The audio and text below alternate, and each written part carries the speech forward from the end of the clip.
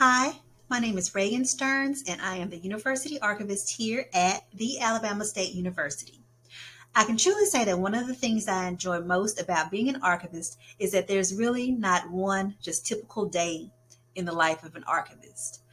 All of my activities tie back to the University Archive's mission to document the legacy of Alabama State University, to document the modern civil rights movement, and also to highlight the contributions of Black Montgomery and Black Alabama.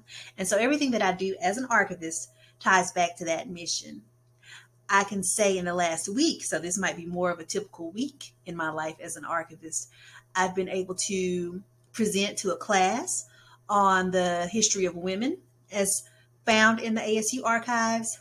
I was able to drive to Mobile and pick up a donated collection of African masks that was given to us by a 1950 and 1951 married couple, Alabama State University alums.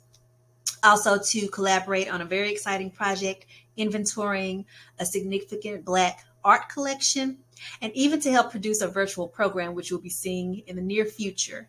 And so you can see how varied these activities are. In the midst of all that, I'm always able to help researchers explore the ASU Archives collections and also do professional development. So being an archivist is always a state of learning and growing. Thank you.